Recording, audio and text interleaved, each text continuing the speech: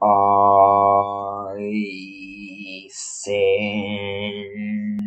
in your aura that you want to see my take on the top 10 hardest champions.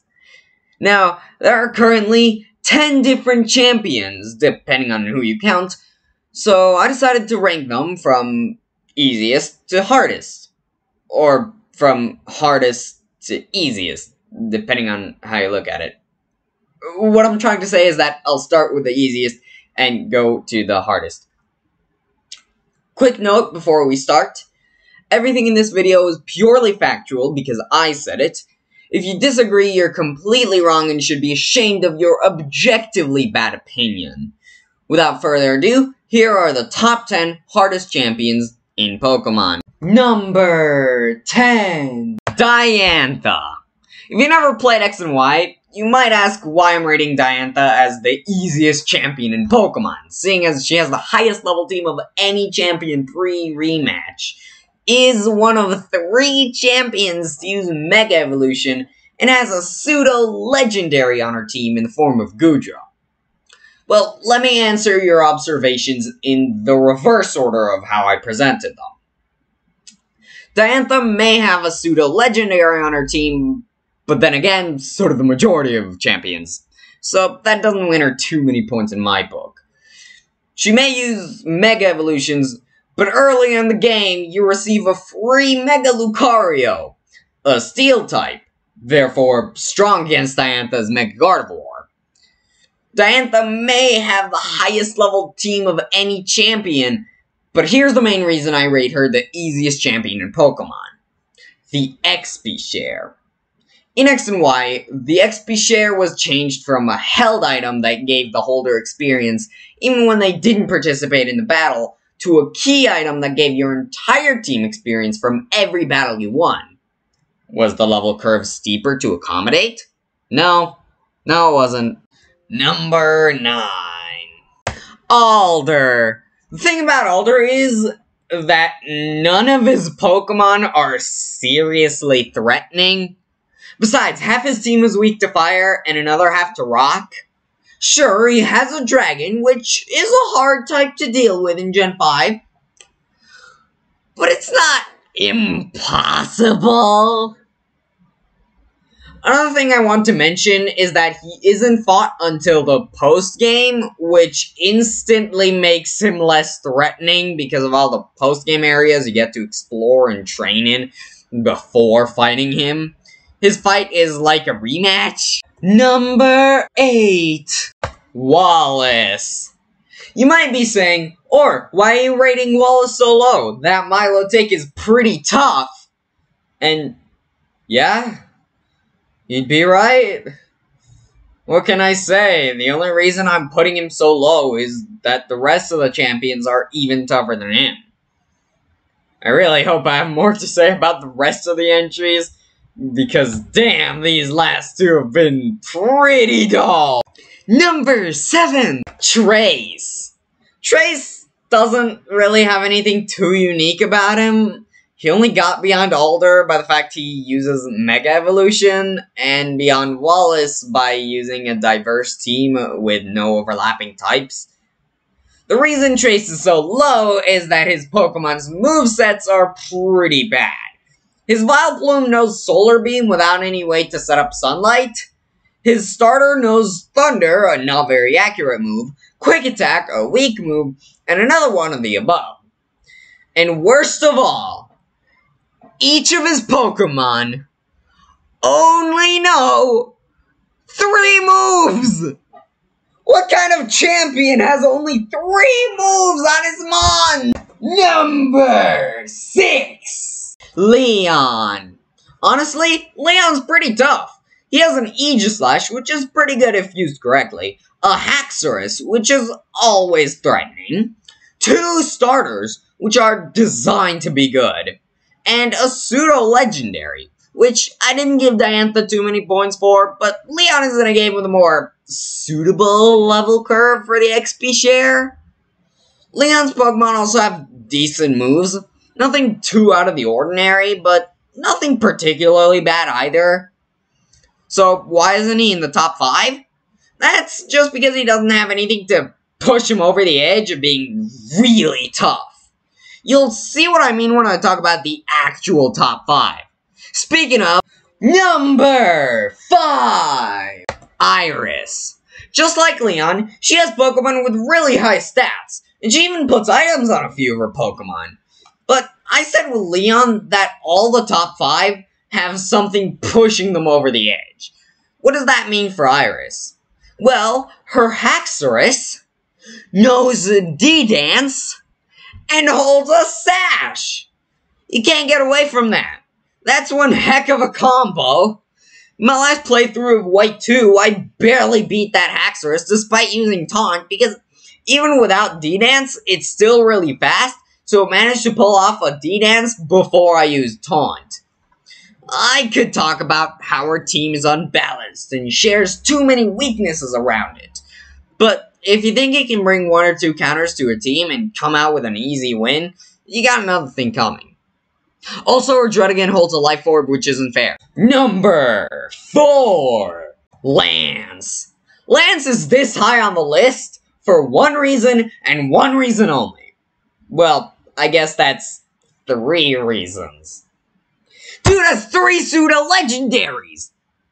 Sure, all 3 are Dragonite, but 3 pseudo-legendaries is still really hard to deal with. They also each have a very powerful move in Blizzard, Fire Blast, and Thunder.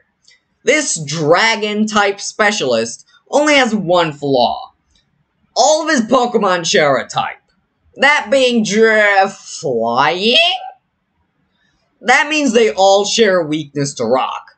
Luckily for him, he has a Gyarados, so don't get too comfortable with using rock types. Number 3, Blue. Blue consistently uses a diverse team of very good Pokemon. His usual team includes a Pidgeot, a Rhydon, and a Firewater Grass Core. His team in yellow includes a Sandslash, which is a bit of a downgrade, Exeggutor, which is also on his usual team unless you pick Squirtle, and a Firewater Electric Core. The only Pokemon on every single one of his champion teams is Alakazam. Alakazam is a pure Psychic type, the best type in Gen 1, and also in Fire Red and Leaf Green. There are multiple reasons why, but the main 2 I want to talk about are good stats and bad weaknesses. In Gen 1, there were only 5 stats, as opposed to the usual 6 you're familiar with, because special attack and special defense were one and the same, meaning Alakazam had not only extremely high special attack, but also extremely high special defense. But that doesn't apply to Fire Red and Leaf Green, does it? So, what does? Psychic is weak to Dark, Ghost, and Bug. However, there aren't any Dark types in Kanto, so that's irrelevant. The only Ghost in Kanto is Gengar, a Poison type, plus Psychic isn't weak to Ghost in Gen 1. And so, we're only left with Bug. There were no good Bug moves in Gen 1. Moving on to Fire and Leaf Green, there are 3 good Bug moves: Silverwind, Signal Beam, and Mega Horn. Silverwind is learned by Butterfree, a bad Pokemon, and Venomoth, a Poison type. Signal Beam is learned by only Dugong at level 1, with move reminders on the Sevi Islands. Mega Horn is learned by Nidoking, a Poison type, Seeking at level 69, which is higher than you'd normally reach, and Rhydon. So you're basically stuck with Rhydon. So if A, you don't want to use Rhydon, B, your Rhydon is fainted, C, your Rhydon doesn't know Mega Horn, or D, Mega Horn misses, you're pretty much doomed. Okay, guys, while looking at this section after finishing the video, I just realized that, my last part of, my last point on Blue was kinda dumb. What my point should have been is that, The only stab bug moves you can get in Gen 1, or in Fire Red and Leaf Green, is Silver Wind, which is only learned by Butterfree and Venomoth, who is a poison type, and of course Butterfree is really bad. It was a pretty dumb move. It was a pretty bad point, is what I'm trying to say. Number 2, Steven. Steven just has a really tough team, with the spotlight definitely being his Metagross. His Pokemon also cover each other's weaknesses surprisingly well for a team with so many overlapping types. Want to bring a fighting type? He has a Metagross. Want to bring a fire type? He has 3 rock types and a ground type. Want to bring a grass type? He has a Skarmory. Want to bring a water type? He has a Cradily. You get the point. Another thing is how much higher level his Pokemon are than the ones in Victory Road. The highest level Pokemon in Victory Road are level 40. His lowest is 55. How are you supposed to reach his level? Oh, and in ORS, his Metagross Mega Evolves. He has a Mega Evolving Pseudo-Legendary. It would literally be easier to beat if he had a Box Art Legendary. Why did they think it was a good idea to give Steven a Mega Evolving Pseudo-Legendary? They could have given him a Mega Aggron. Oh no. She's next. Number 1. You have 3 guesses, and the last 2 don't count. Yeah, we all knew it was going to be Cynthia, but the most common answer to a question is often the right one. Cynthia has a very diverse team of very good Pokemon. This is starting to feel like my catchphrase for this video, but it's true for Cynthia. She has multiple serious threats on her team. Spiritomb has no weaknesses. Milotic knows Aqua Ring in Diamond and Pearl. Togekiss with Aura Sphere is annoying as hell. And Lucario pulls Psychic out of nowhere in Diamond and Pearl. But we all know what's the biggest threat on our team. That Garchomp. Dragon Rush refuses to miss. Earthquake is one of the best moves in the game.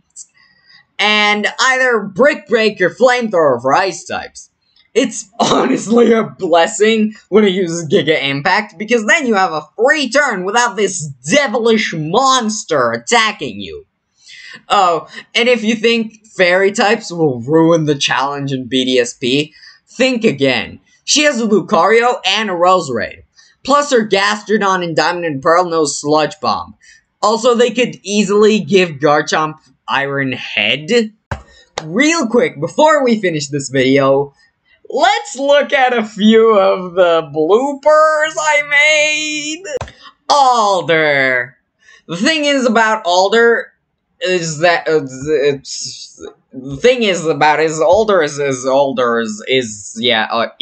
He has an Aegis Slash, which is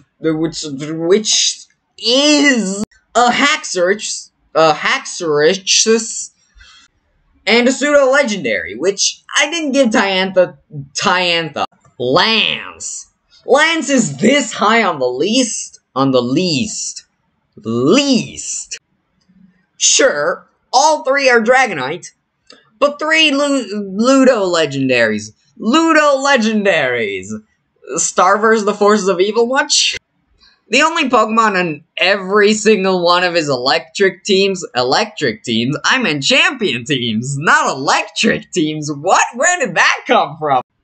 Psychic is weak to rock. It's not weak to rock. If you like this video, you should press every button down below, including the thumbs up button. That's not a thumb, but you should still press the thumbs up button. And the recommended videos buttons, if they're my videos, and if you like them, also the subscribe button. Those are 3 very important buttons to press. If you pressed all 3, maybe, just maybe, throwing it out there, you should follow me on Twitter. At the Aura Charmander, not at the Aura Charmander, at Aura_Charmander. Sorry, my bad. Link obviously in the description. Where else would the link be? Yeah, that's all I have for now. So keep eating chocolate, and may the Charmander be with you.